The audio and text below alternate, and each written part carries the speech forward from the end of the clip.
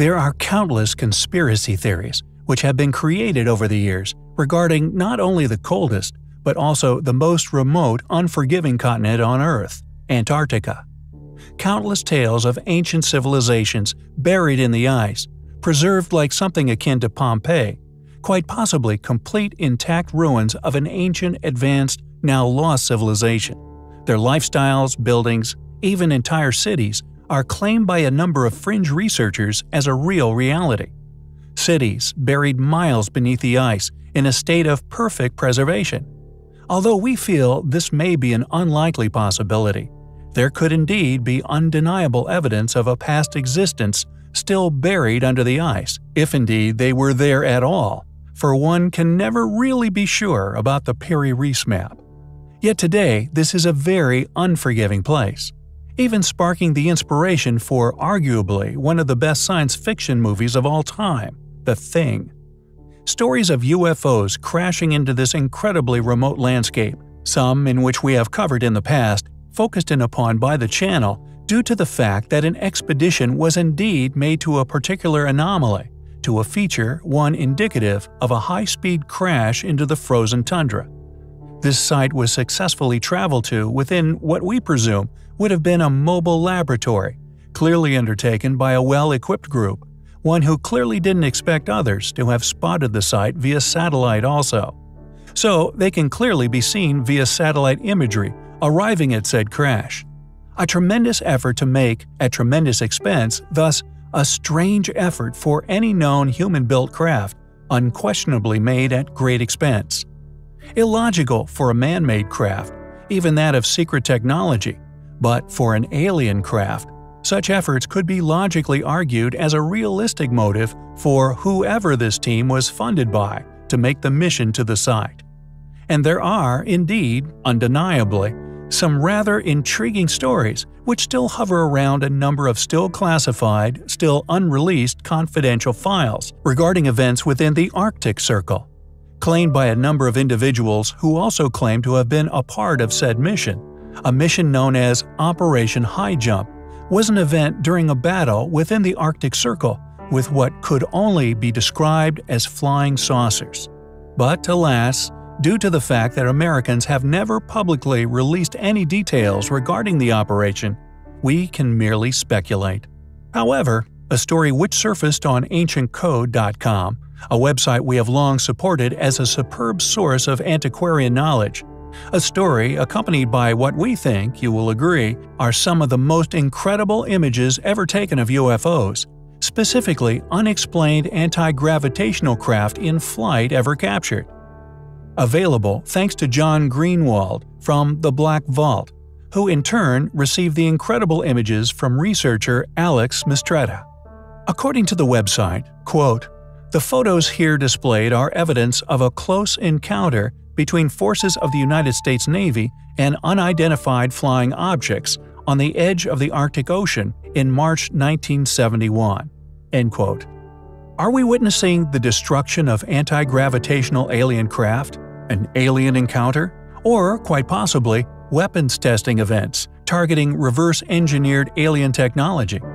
The images are, according to said sources, from the mission USS Tripang SSN 674. Our postulations as to what these images reveal are based upon our own logically presumed direction, in which American and many other advanced military nations would take if one were presented with a crashed craft powered by said technologies.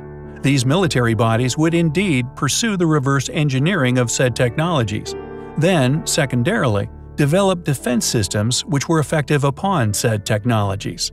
These are, of course, merely mystery history's ponderings in regards to what these images could truly be showing us.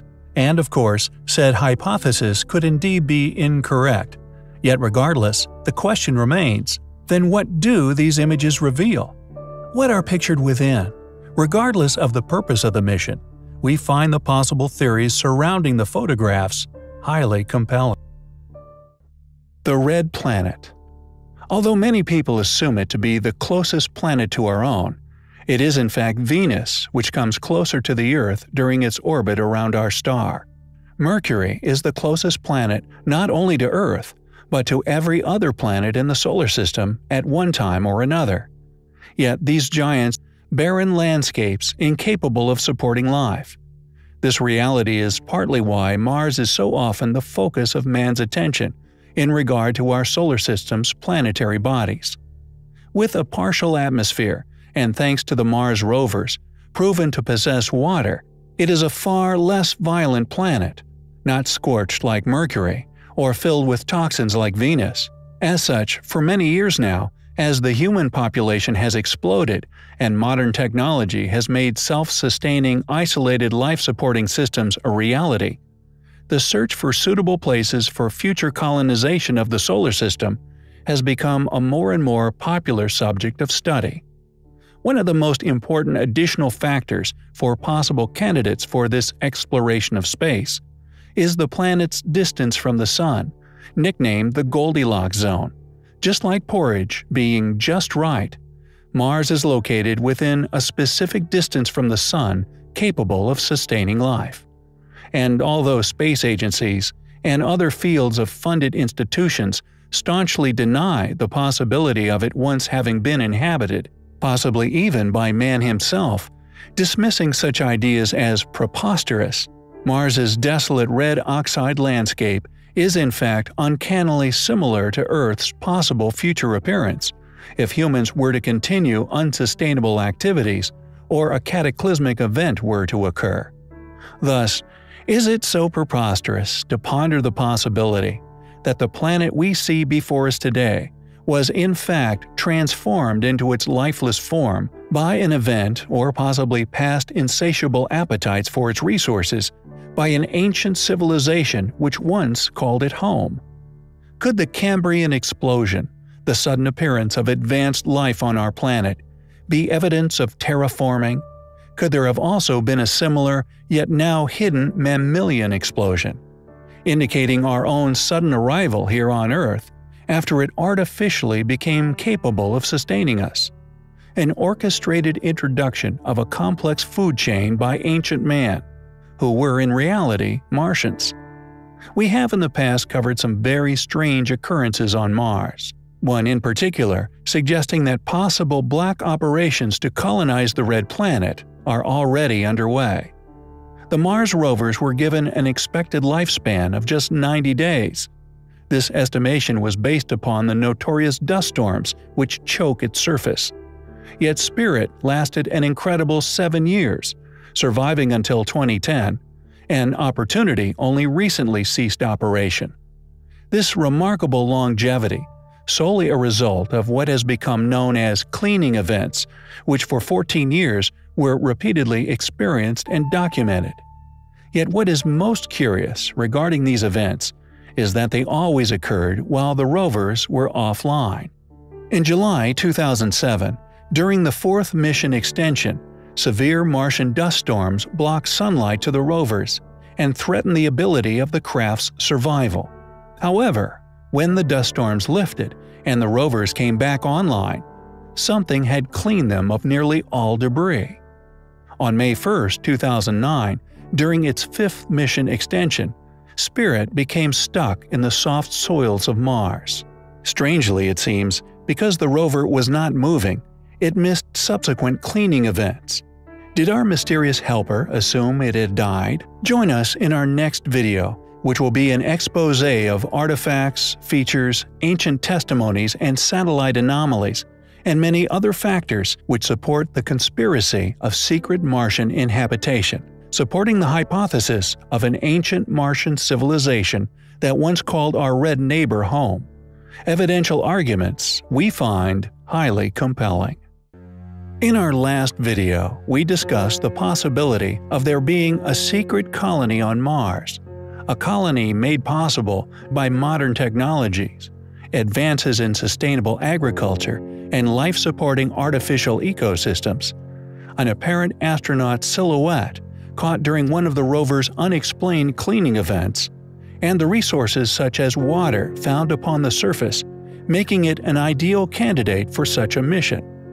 With running rivers, oceans, even possibly a thriving ecosystem, did we once call Mars home? If we did indeed once call Mars home, There would be undoubtedly ruins on its surface, rare surviving features that would still litter the landscape, and over the years, countless possible examples of these have been spotted. And although many of these could be dismissed as mere cases of pareidolia, others are just too perfect, too precise in their appearance to simply be dismissed. Possible ancient relics of a lost Martian civilization. Ancient sarcophagi, heads of statues, pyramidal structures discovered to match star constellations in their layout, most notably that of a Pleiades constellation located near the famous face on Mars, an enormous face often argued as having been nothing more than a trickery of light. This regardless of ancient texts, linking the face, the pyramids, and the constellational alignment to the burial requests of a supposed ancient Anunnaki king. Phobos is yet another curious anomaly of Mars, known to be in a continually decaying orbit. There are many features of this satellite which baffle astronomers and researchers alike. For example, when one calculates its orbit, they are shocked to find that this orbiting rock should have crashed into the Martian landscape many years ago. What's more, satellite imagery of its surface has captured images of a very mysterious anomaly on a number of occasions. A cuboid monolithic object with no impact crater resting upon its surface. Buzz Aldrin has even mentioned this anomaly, specifically calling it a monolith, also noting that he believed, quote, God put it there. Is Phobos's enigmatic orbit deliberate? A past attempt to draw our attention to it, subsequently discovering this monolith? Could it possibly hold undeniable proof of not only other life in the universe, but the past habitation of Mars itself? It is undoubtedly highly compelling. Habitation on the moon. We can visit other people with their habitation. We can keep track. If there's something very important to be developed from the moon, I'm not sure what it is right now, and I sure think we should identify what it is for America to make such gross expenditures again for human habitation on the moon. We can help. We can join with. Together we can explore the moon and develop the moon. We should go boldly where man has not gone before. Fly by the comets, visit asteroids, visit the moon of Mars. There's a monolith there, a very unusual structure on this little potato-shaped object that goes around Mars once in 7 hours. When people find out about that, they're going to say, who put that there? Who put that there?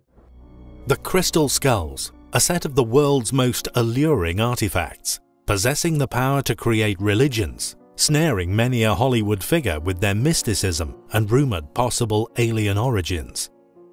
Firstly, how does one tell a real crystal skull from a fake?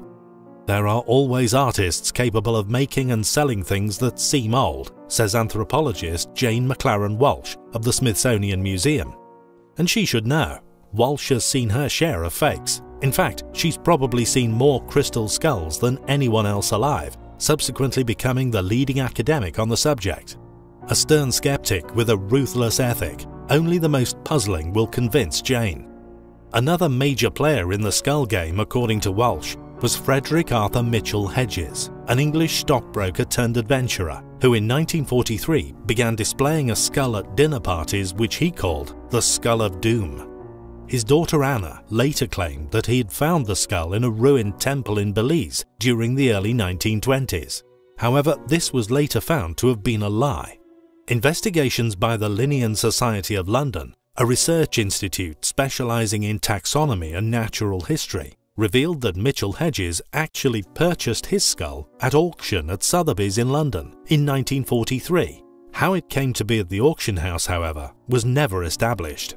Which is unfortunate because the Mitchell Hedges skull, according to Walsh's scrupulous examination, is the only one she has ever had to reluctantly confirm as an authentic crystal skull. What's more, it is the only academically accepted original known within the public archives. Smaller than other examples, which under microscope analysis were seen to have been made using rotary drills, The Mitchell-Hedges skull is a more finely crafted, yet more crudely designed example that under the atomic microscope has shown signs of having indeed been an ancient pre-Columbian artifact, which sure enough was constructed using, quote, unknown technology. There are of course many examples of crystal skulls around the world, and many more stories surrounding their mysterious construction. Elongated examples, stories of groups of these skulls initiating some form of energy field. Ancient laser cutting technology has also been claimed time and time again. However, we felt we would approach them from another angle, to experience the rare occasion when modern, specifically funded academic institutes buckle to overwhelming evidence, proofs given by the defeated skeptic to those who pursue nothing but the perplexing truth and a direction for study.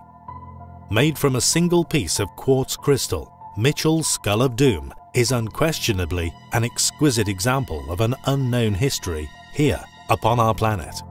Regardless of beliefs, or indeed the superstitions which now surround them, there are a rare few which support the theory of lost civilization and ancient visitation.